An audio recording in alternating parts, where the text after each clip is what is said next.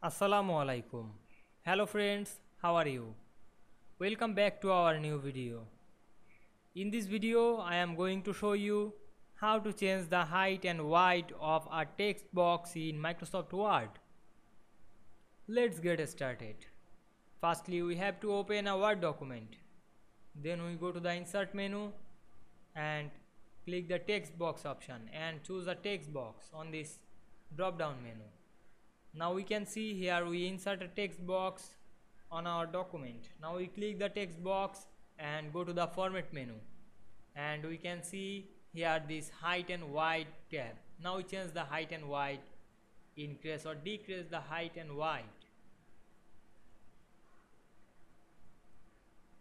or you write this height and width manually on our keyboard.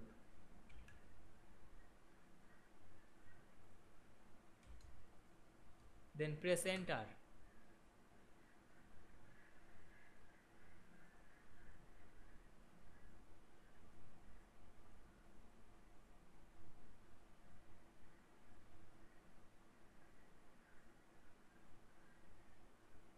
I hope you enjoyed the video. Please like, comment, share and subscribe my YouTube channel. Thanks for watching the video.